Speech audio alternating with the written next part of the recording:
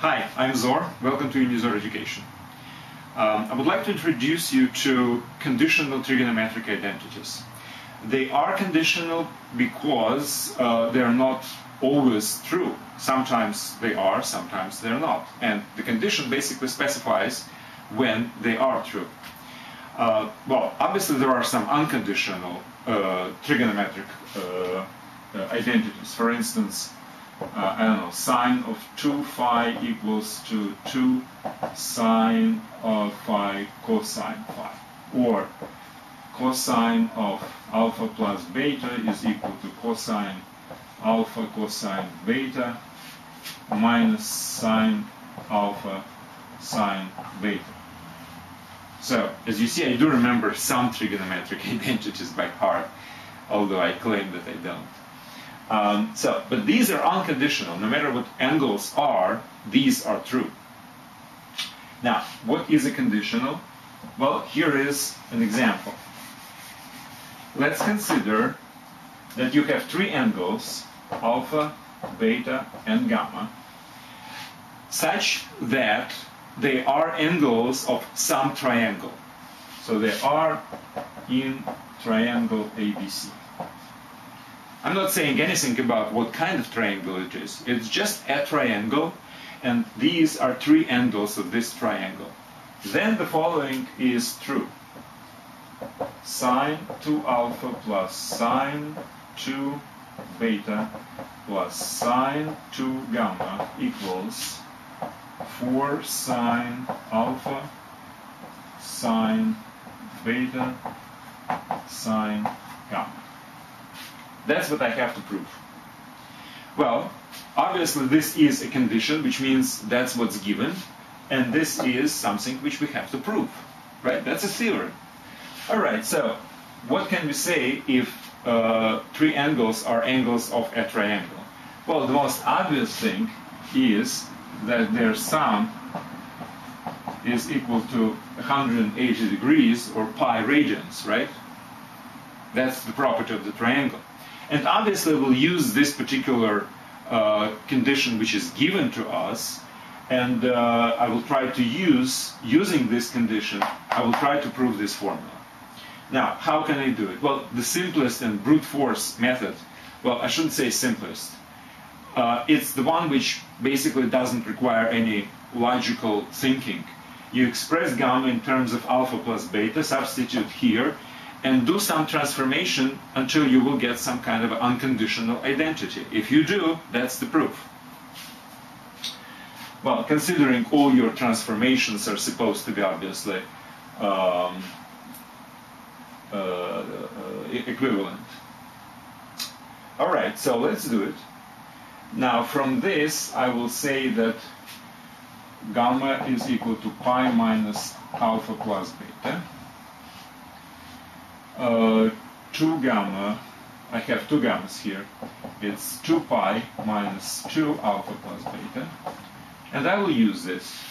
Now, I will also use the property of the sign.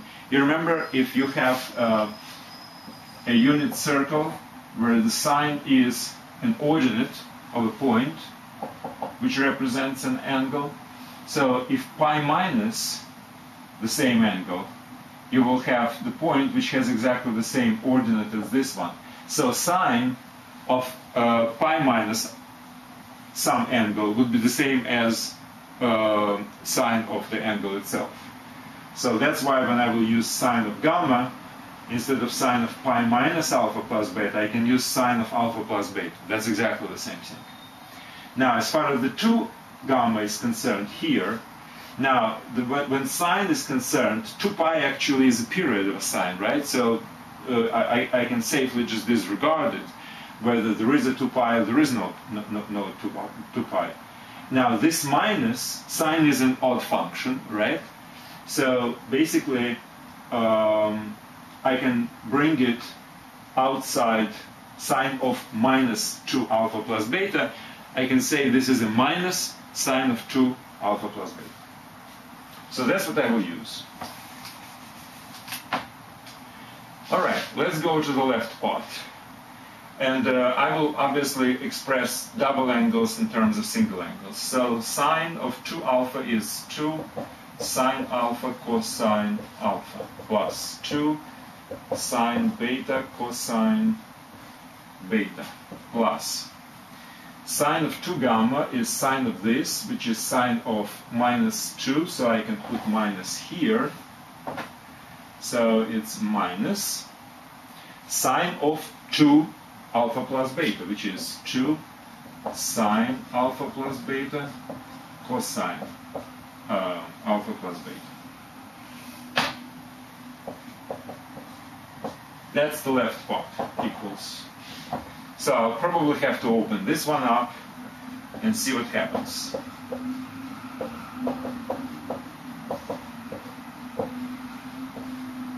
Minus 2 times.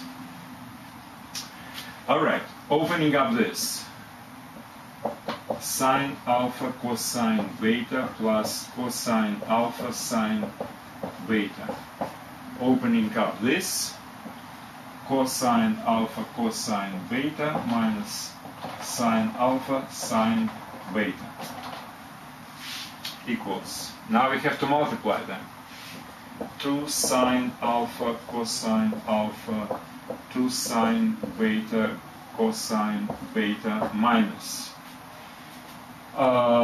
this times this sine alpha cosine alpha and cosine square. So it's 2 sine alpha cosine square beta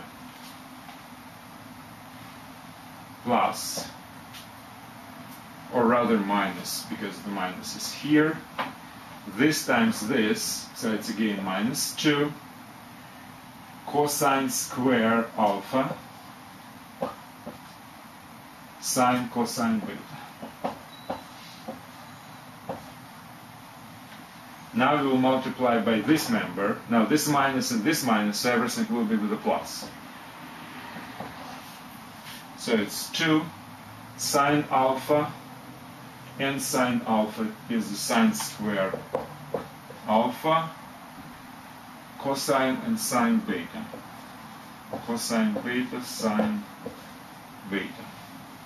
Now this times that, we have sine beta square and plus 2 sine alpha cosine alpha as sine square beta equals. Okay, now let's simplify it. This member sine cosine alpha. This member sine cosine alpha. And this member sine cosine alpha. Let's group them together and factor out 2 sine alpha cosine alpha. What do we have left? From this we have 1. From this we have minus cosine square beta. And from this we have plus sine square beta. Right? Now, 3 other members, this, and this, I will factor out sine beta cosine beta.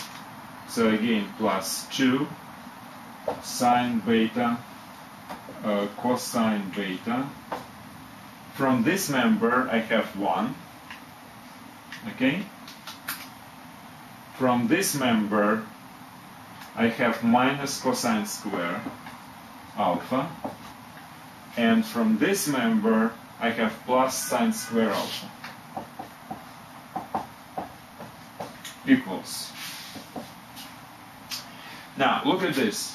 1 minus cosine square is a sine square, right? So this is a sine square and another sine square. So I have 2 sine squares. So 2 again goes with this 2, so I have 4 sine alpha cosine alpha sine square beta. Very similarly, 1 minus cosine square is a sine square, and again sine square, it's 2 sine squares. 2 goes with this 2, and I have 4 sine beta cosine beta sine square alpha equals. Now, what else can I factor out? 4 sine alpha, I can factor out and sine beta. Sine alpha and sine beta. Sine alpha and sine beta. I have cosine alpha and sine beta.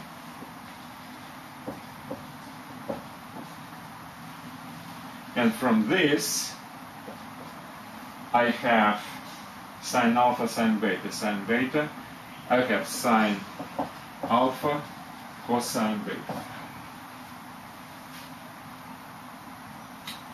And, by the way, obviously you recognize the formula for sine of alpha plus beta. It's sine alpha cosine beta plus cosine alpha cosine beta, sine beta. So it's equal to 4 sine alpha sine beta and sine alpha plus beta. Now let's go to the right side of the formula. Now obviously gamma is pi minus alpha plus beta, so sine of alpha, we were already talking about this, is equal to sine of alpha plus beta. So on the right side I have sine alpha, 4 sine alpha sine beta and sine of alpha plus beta, which is exactly the same as this one. End of proof.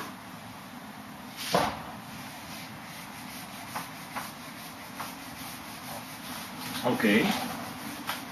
And I have another example. I have 2 examples. Now, as you see, this is not difficult from the logical standpoint, but it is kind of tedious and requires a certain level of accuracy from purely technical standpoint. Well, in trigonometry problems, actually the situation is pretty typical. It's a lot of things related to technicalities rather than like creative flight of your mind, something like this. But anyway, it's all useful things to do anyway. So, plus it will it will help you to remember certain formulas. Helps. All right. Condition: alpha equals beta plus gamma. That's a condition. That's given. Now, what we have to prove is sine square alpha plus sine square beta plus sine square gamma equals 1 minus cosine alpha cosine beta cosine gamma. Well, and the only thing I can suggest is to do exactly the same thing. Use this, substitute to this and this, open parentheses of course, and see if you will get the same result. So let's start from the left side. So alpha is equal to beta plus gamma, which means sine of alpha is sine beta cosine gamma plus cosine beta sine gamma square, right? Plus sine square beta plus sine square gamma equals. We have to open this. So it's something plus something square. So it's square of the first one, which is sine square beta cosine square gamma, plus double product to sine beta cosine beta sine gamma cosine gamma. That's what it is. Sine cosine sine cosine. Okay. And square of this guy. Cosine square beta and sine square gamma. Plus these two.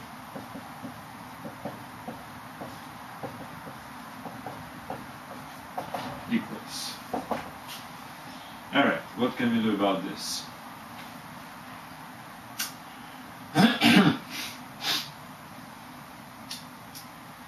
Well, again, we have to group something.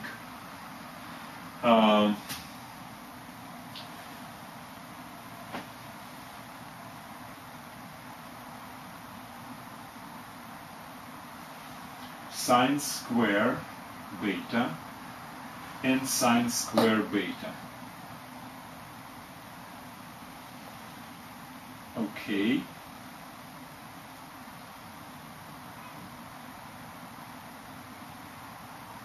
Sine, cosine, gamma.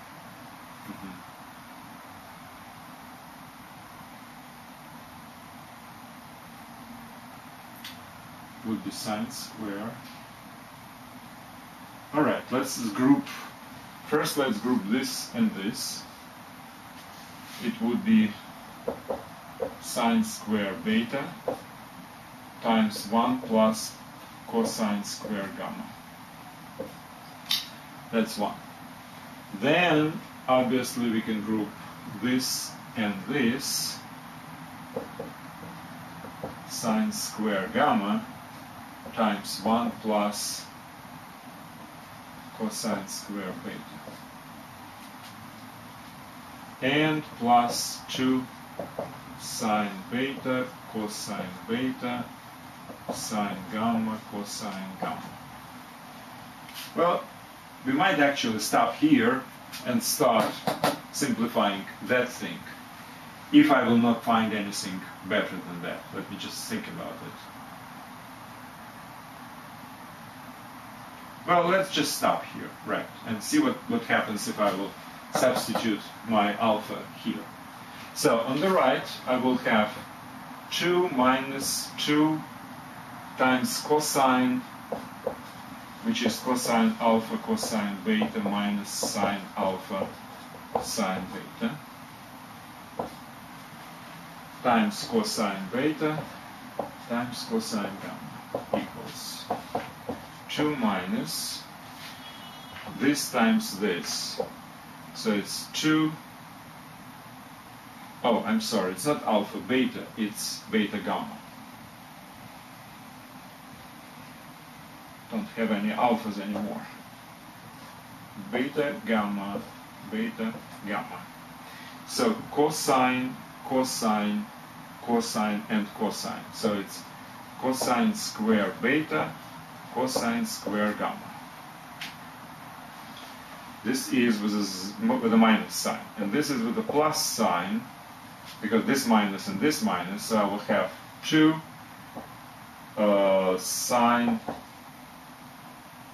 beta, cosine beta, sine gamma, cosine gamma. So, what do we have? This looks like this. So all I have to do is to simplify this into this. Okay, let's think about what can be done about it.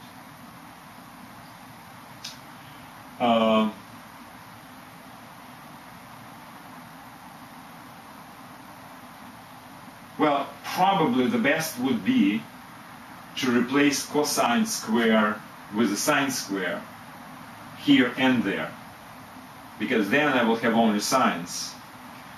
So the cosine square is, well, or actually probably sine with a cosine, that would be better.